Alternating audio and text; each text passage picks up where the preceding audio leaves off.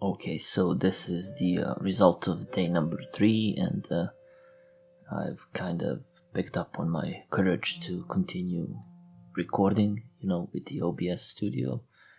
And in the beginning, I didn't really have an idea what I wanted to draw, so I started with a tiny house, whatever, and then I went on to a tower, but I didn't want to do a sort of a classical or some usual tower, so I've kind of experimented a bit and came up with this unusual shape, and I wasn't really satisfied with it, and I had no idea what it represents. I wanted it to be gigantic and maybe a kind of a tower with hundreds, maybe thousands of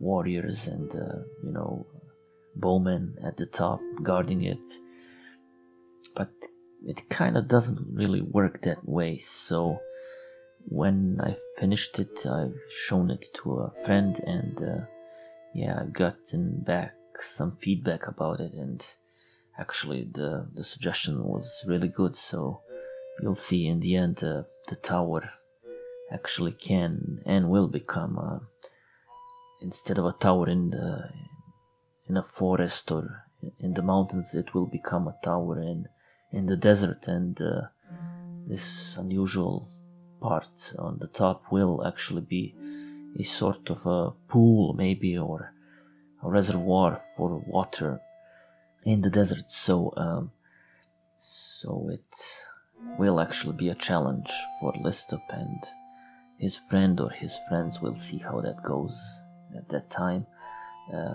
To get up there and have a drink, so there will be stairs up to it, going around the tower in circle, thousands of them, maybe tens of thousands, and I came up with the idea that those stairs should be kind of littered with the skeletons and bodies of those who tried to climb up and failed, so it's kind of a dangerous journey up there. It's thousands and thousands of stairs, and it might take hours, maybe even a day to get up there.